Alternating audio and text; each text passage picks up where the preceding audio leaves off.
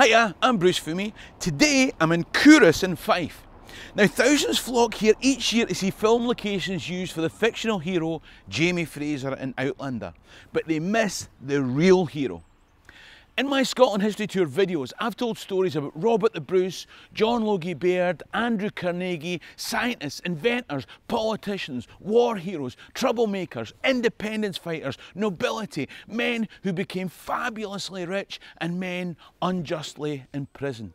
Today, I'm going to tell you about a single guy who was all these things and more. There are some people live more lifetimes in one existence than a nation experiences in a century. And this guy is one of them. If you're interested in the people, places and events in Scottish history, then hit the subscribe button at the bottom right. For more information, links, books, how to buy me a coffee or become a member, all that is in the description below. In the meantime, let me tell you a story. This is Thomas Cochrane. He's a boy's own hero who was continually mired in controversy, a nobleman who upset the nobility, a lord who wanted to enlarge the right to vote, a fraudster who was jailed but then knighted by Queen Victoria, and a Latin American freedom fighter. Now, that's a lot to get through before your porridge. The reason that Culross has been used as a film set in period adventures is that its exteriors have been largely unchanged since the 17th century, so that Culross today looks a bit like it would have when Thomas Cochrane grew up. Now, I said he was a hero. I'll tell you how much of a hero he was. He joined the Royal Navy when he was 5 years old. It was actually his uncle that enrolled him at that age, and it was a ploy so that by 1793, when he joined for real at 17, which is actually a bit late, he had enough years service to do so as a midshipman. I've no idea. But he was diligent, curious, industrious and brave. And he learned his trade quickly as Britain fought revolutionary, then Napoleonic France. In 1800, Lord Nelson had captured some French ships, and Cochrane was given the responsibility of taking one back to base, which he managed to do through a storm-ridden, enemy-infested Mediterranean. And as a reward, he was made Commodore and given charge of a small 14-gun ship firing 4-pounders. Now that means that there were 7 guns either side, and each gun could fire 4 of these. Now you might be thinking that Lurpak wasn't invented until 1901, but that's how far ahead of his time Thomas Cochrane was. Not only was the firepower of this new ship puny, but with only 5 feet headroom, the ship was too small for him to stand upright below deck. I think your naval talent was weighed against that court-martial for insubordination when they gave you that ship. Maybe that was the Navy's way of telling you to keep your mouth shut. What do you think? Anyway, I'm sure I'm not the first person to tell you it's not the size of your frigate that matters. And Thomas Cochrane certainly knew how to use his to make an impact. This young naval officer in this tiny little ship sunk, grounded or captured 53 enemy ships in 13 months. That's one a week. That's mental. Did you ever see the film Master and Commander, where Russell Crowe's character was being chased by a bigger ship and they had no chance, right? So as night fell, they floated a lamp in a barrel, killed all the lamps in the ship and then escaped as the enemy followed the light of the empty drifting barrel. That was Thomas Cochrane.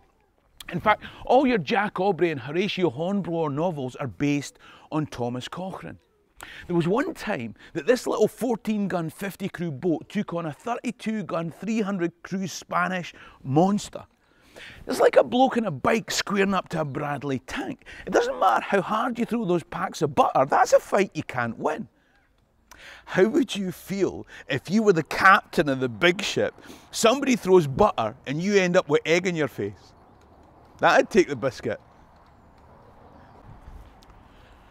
So, what Cochrane did was to sail his tiny ship, it was called the Speedy, towards the big warship, but flying an American flag. When he got in close, he suddenly unfurled the British flag. By that time, because the ship was so small, the big Spanish gun ports were too high to aim at the Speedy's deck and hull, and they ended up just firing into the sails. So everyone in the Speedy was safe, apart from one really tall guy that got his head blown off, right? But he wouldn't be so smart standing in front of folk at the rugby new, will he? Hey. Anyway, The gunners on the Speedy threw everything at the hull of the big ship. Butter, sugar, eggs, milk.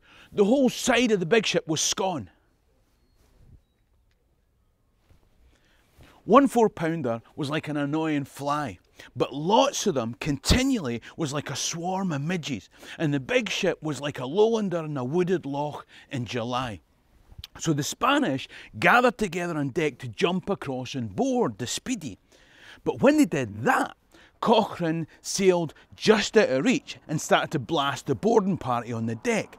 Now the Speedy was far enough away for the big Spanish guns to hit it, so the Spanish ran back to their firing stations. Whilst they did this, the Speedy came back in close again and started pounding. Damn it! The Spanish came back on deck to board and the Speedy pulled away. Every time the Spanish went to the guns, the Speedies came in close and pounded. When they went to board, Speedy moved away and pounded the boarding party. Ya fannies! Eventually, the Speedy had no sails left because that's all the Spanish were hitting. So at this point, Cochrane dropped off a boarding party at the bow of the Spanish ship. As the Spanish went to meet them, the Speedy slipped back and dropped another boarding party at the rear. Hand-to-hand combat followed that, and the British pulled down the Spanish colours. And that's how a 50-man little sloop captured a 300-man Spanish warship. Look, I don't have time to list, let alone describe, the extraordinary feats that Cochrane carried out on this pushbike of the seas, but it was incredible, astounding, unprecedented, unbelievable. I'll leave a link to books below.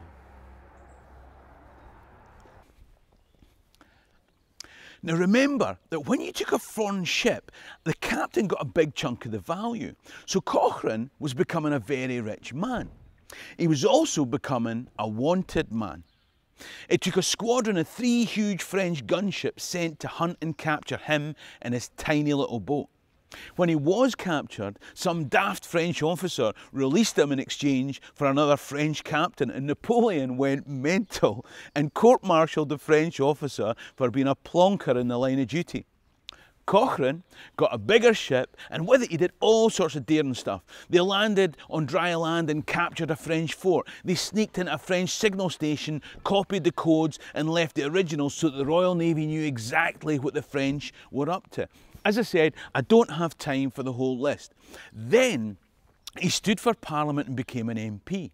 Now, in spite of being from a noble family, he was radical and supported reform and an increase in voting rights. Now, that rubbed a bunch of lords and admirals up the wrong way. But he was asked to come back out of semi-retirement as an MP to sink the French Atlantic fleet hiding in the Bay of Biscay. Now, the only reason he wasn't completely successful in this was that the admiral under whom he worked was a vacillating chicken. Oh no, he's slagged off an admiral now and there's a national incident. Now the whole establishment hates him. He made himself a target for revenge, and soon there was an opportunity. When, in February 1814, a rumour broke out that Napoleon was dead and been killed by some Russian Cossacks, the stock market rocketed at the thought that the war was ending. Half a dozen blokes made a killing on a particular government stock. Now, you and I know that the Battle of Waterloo wasn't until 1815, and that Napoleon died on a remote island in the Atlantic in 1821, so it looked like a fraudulent conspiracy. So when Cochrane sold, in today's terms, around £10 million of the stock that he'd only recently bought, it looked suspicious. Now, Cochrane had actually given his agent a standing instruction that if the stock went up by 1%, he was to sell. So he actually missed most of the big gains. But the fact that he was neither a big gainer or actively involved in the transaction didn't help him. He'd upset enough people in the Tory establishment that he was caught up in the affair, convicted of fraud, stripped of his knighthood, sacked from the Navy, thrown out of Parliament and sentenced to a year in jail, a £1,000 fine and an hour in the pillory. Now, they relented in the pillory bit on the grounds that he was so popular the scene might be more trouble than it's worth. Did he escape from jail? Of course he did. But rather than run away, he went straight back to Parliament to state his innocence. And they put him back in jail again. If you've been wrongly convicted of fraud, deselected as an MP, oh, did I mention that when the by-election for his seat was held a month later, he was re-elected unopposed? Anyway, you're thrown out of the Navy, but you're still independently wealthy with a title to inherit. What would you do? That's right, you'd become a Latin American freedom fighter. I know I would. The detail will have to wait for another video, but he almost single-handedly won independence for Chile from the Spanish. Well done, sir. Oh, could you do that with Peru as well? Nay bother. Lord Cochrane, we've got Brazil holding on line 2. I'll be there in a minute. Now, it goes without saying that all the way along he rubbed important people up the wrong way, but he did get things done. In Brazil, he took control of the Brazilian Navy, drove the Portuguese out and harried the retreating ships all the way across the Atlantic. He then went back to 2 remaining Portuguese strongholds and bluffed the garrisons into surrender. The next year, he put down a rebellion. Then he got in an argument with authorities over the rewards and the prize money he was due, and he ended up compensating himself from the public funds in São Luís de Maranhão. He looted the ships in the harbour, stole one of them and headed back to Europe. Brazilians must hate him. Actually, they still celebrate him.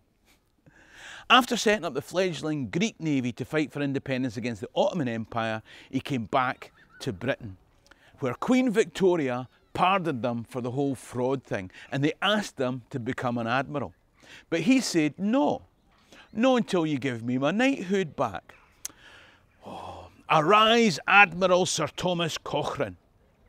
Oh, did I forget to mention that he registered several patents, invented improvements to gas lighting, convoy lanterns, tubular boilers, steam turbines and screw propellers for ships? Oh, sorry, how could I have forgotten?